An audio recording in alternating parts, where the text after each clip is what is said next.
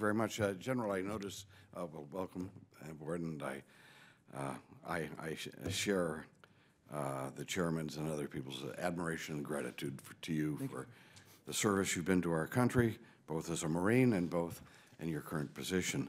I notice you're wearing a green tie. Yes, sir. Does that mean you're Irish? It means I am Irish through my daughter Kelly, who was born today. So, all right. She is Kelly O'Bolden, born on St. Patrick's Day. Now let's see. There's Kelly and there's Scott, and then we have Scott Kelly. So maybe you could answer me. The question is, I understand that the Mars rover has picked up these pictures that have been identified as various elements of a former civilization, and I do understand that they have found an ancient bottle of Guinness on Mars. Is that correct? I will go back and check that. I'll take that for the record. And Uh, could it be that leprechauns were ancient aliens? I will take that for the record also, sir. All right. Let me note about the line of questioning that we just had, and that is the projects that you outlined, and our friends on the other side of the aisle are pushing for NASA to be involved in. We have no question about whether there is value to these Earth-related projects. The question is only whether they should be part of the NASA budget, and that's our main area of debate here. And certainly, if now I won't put you on the spot, but the fact is, if we weren't doing some of the Earth science things and NASA's budget could stay the same, if we took those items and put them into NOAA and other places that they belong, or the NSGS, for example, then I would take it that you would not be as adamantly insisting how important they are, but maybe somebody else could be paying for it. I would still insist that they're critically important. Some of you may remember that in 2014, the President's budget request proposed that funding for sustained land imaging, the Landsat program, come from the Department of Interior, from USGS's budget, and the Congress rejected that and put the funds back in NASA simply because they felt that we were the appropriate organization to have it. The other agencies of the government, we provide the design, the build, the production and checkout for all the imaging satellites, almost all that are in the civil sector.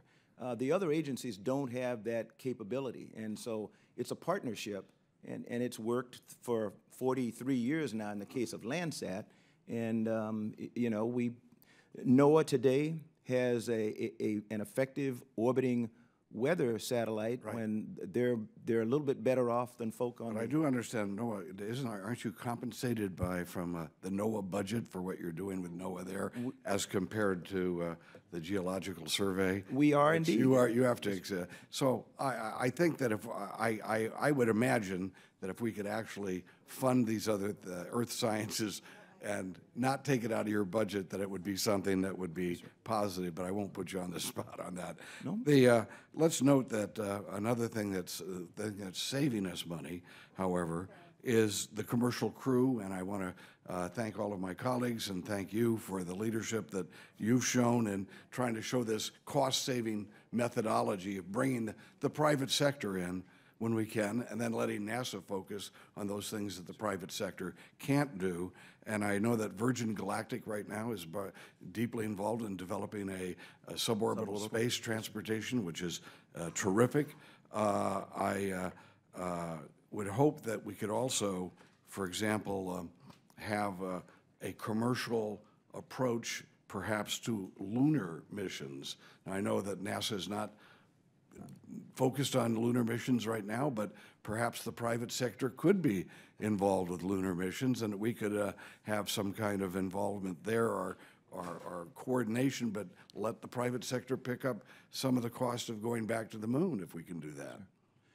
Mr. Rohrabacher, you're absolutely right, and I would say, NASA's on a journey to Mars. Our destination for the nation, this is what we recommended, and what I have to compliment, Chairman Smith isn't here right now, I complimented Mr. Perlmutter. They wrote an absolutely incredible op-ed or an article on, the fact that we are the greatest nation in the world. We need to be going to Mars.